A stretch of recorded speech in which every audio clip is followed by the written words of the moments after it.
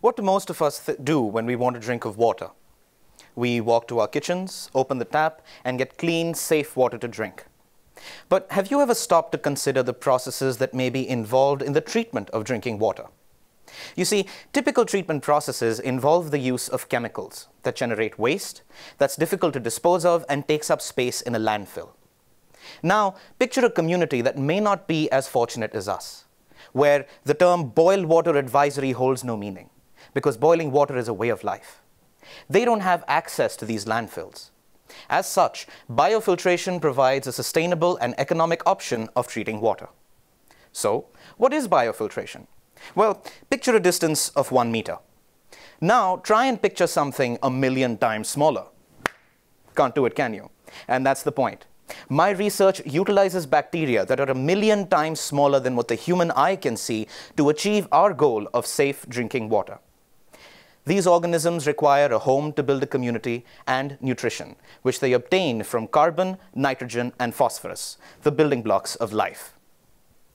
These organisms consume organic matter, which is present in water and is a rich source of carbon.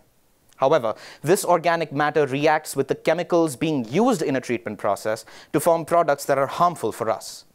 Now, while they usually have carbon in rich supply, they are typically starved of nitrogen and phosphorus. So consider this. What if we provided them with additional nitrogen and phosphorus? Could we expect to see an improvement in the removal of organic matter? Unfortunately, there exists a lack of knowledge regarding this, but that is where my research comes in. I focused on answering 3 questions. First, how would these critters perform if we starved them of the building blocks? Hopefully, better than me when I don't get my building blocks. Secondly, if the building blocks were provided, how long would it take to see an improvement in performance? My research shows that although a slow process, it is feasible and yields results. And finally, by how much could the performance be improved compared to when they were starved? I found an improvement of approximately 20% in the removal efficiency of organic matter.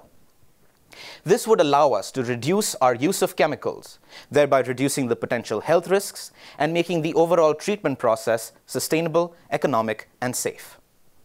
Ladies and gentlemen, if there's one thing I'd like for you to take back with you today, it is this. The world is at a crossroads. The demand for safe drinking water is higher than it has ever been.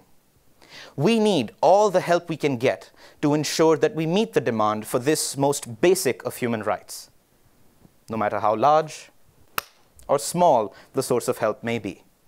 Thank you.